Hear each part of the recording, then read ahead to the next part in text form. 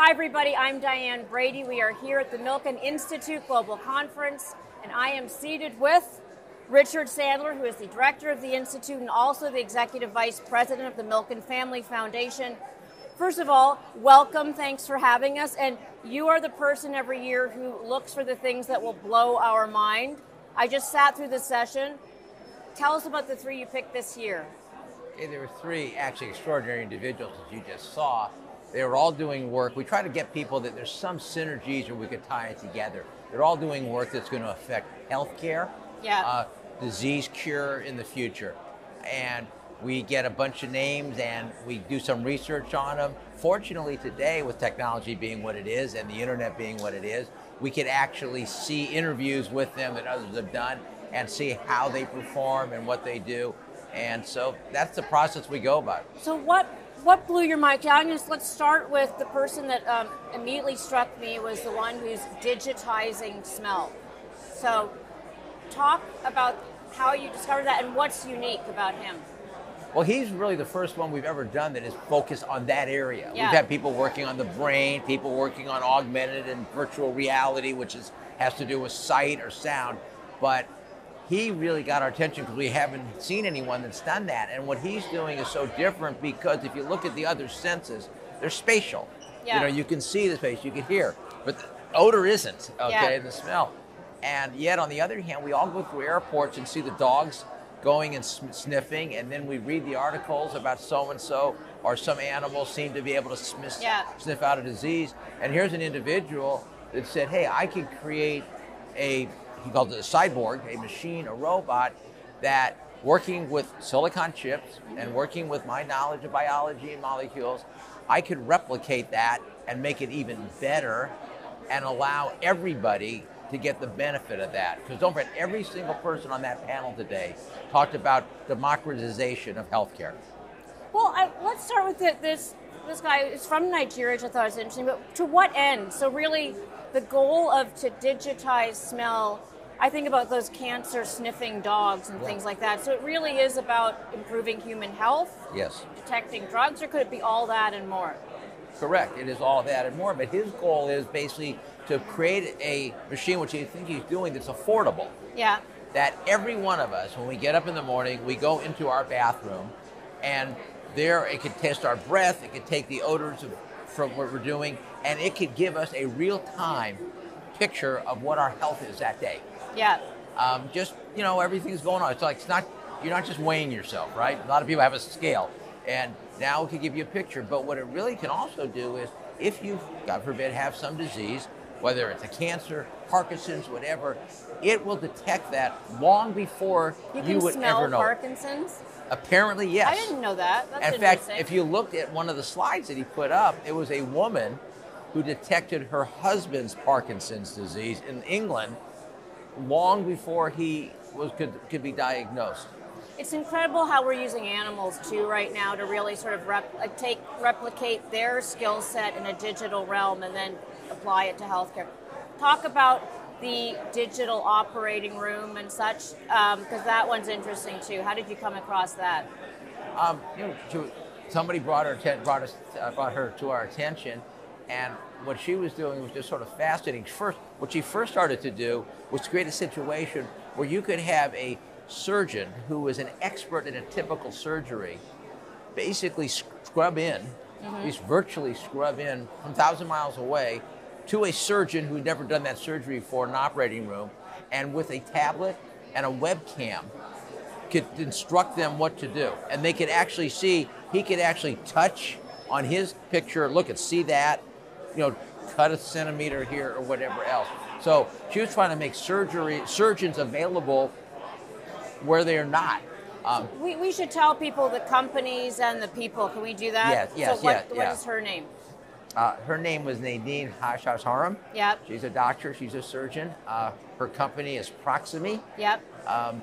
That she has started, which is to digitize the operating room. So not only to allow a surgeon to virtually transform, but to basically digitize the operating room. Be able to videotape surgeries, not just the surgery itself, but look at all the different elements that a doctor is looking at in a surgical room.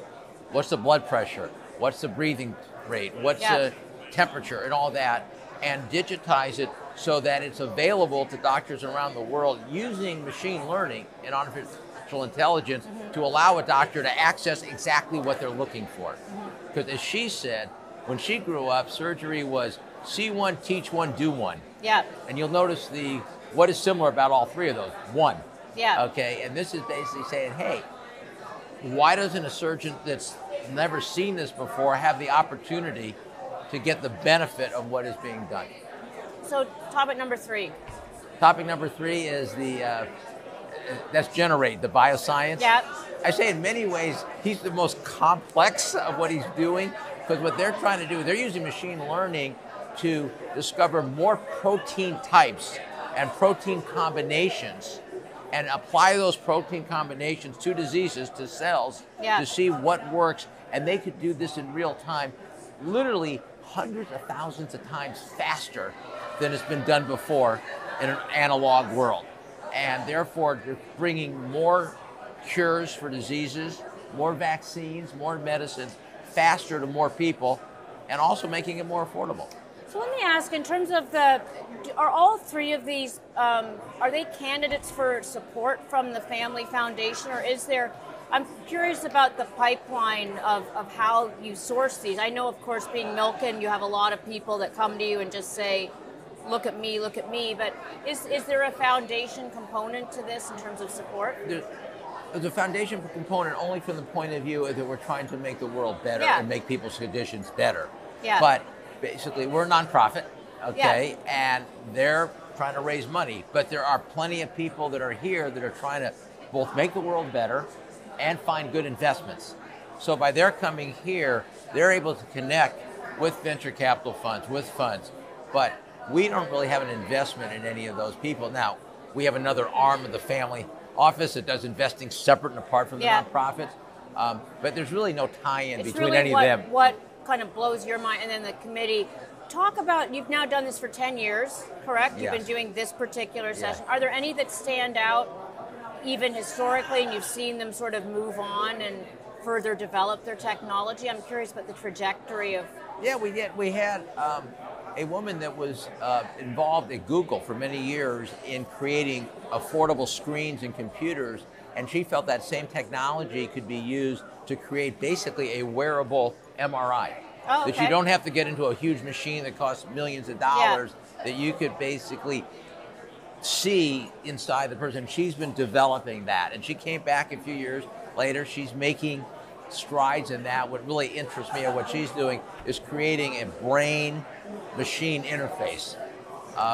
And so, there's a lot of work being done out there. Now, everybody talks about ChatGPT being a sort of a tipping point, certainly for the consumer. Are you seeing tipping points in technology, especially with regard to healthcare? But again, you're on the front lines with Milken, seeing, some of this frontier technology. What are you seeing this year? Is it, are we moving into a new area, or is it really just a continuation of the type of technology we've seen the last 10 years you've been doing this? Well, I would say in the last 4 or 5 years, we have taken huge leaps in what we can do in using AI machine technology that can do things much faster in a much different way for the positive. There's been a lot of sessions here about the dangers of AI, but in the positive, so if you just take COVID, what we've all experienced here in the last couple of years. Mike Milken was very, very involved in interacting with the National Institute of Health and others during that period of what can we do? What can faster cures at the Milken Institute do to help? And what we saw was that here you had a disease that was able to be sequenced by doctors, and within 63 days, there was a vaccine in a human arm. Okay, it used to take 5 to 10 years. So there's a perfect example. Now, what the gentleman on Mike Nally on Generate Bioscience was telling me, that what they're trying to do is create a situation where they will be able to take a vaccine like that, maybe even do it quicker, and have it so effective that it will kill the disease no matter what the mutation is. Okay? So science is going much, much faster. What would you say in terms of the zeitgeist here? places like, the Global Institute, Davos, we're always looking for the mood, what's the mood of the business community, the health community. Have you detected anything here in terms of optimism, pessimism? There's certainly been a lot of news this week alone in terms of what's happening in Washington. Right. Look, it depends what session you go to, but if you walk through the halls, which is probably the most interesting thing here, and you've been talking to a lot of people too, there's a buzz here about what people are able to learn, what they're getting out of it, the quality of every session. I mean, right now, as we're talking here, there's probably 7 sessions going on. Yeah. And people are telling me they can walk into any session and learn something because Isn't that always the case, though? It's always the case, except it's not always the case that you have people sitting on the panels that are really at the cutting edge and can articulate what they're doing, in a way. But look, that's the thing that's amazed me is I've watched this event over the last 31 years evolve. It's the people that come here and the people that want to be here, okay? So I've never been to Davos. What I've been told is that this is a place where everybody is far more accessible than they are in Davos. We've had 3 governors here this week.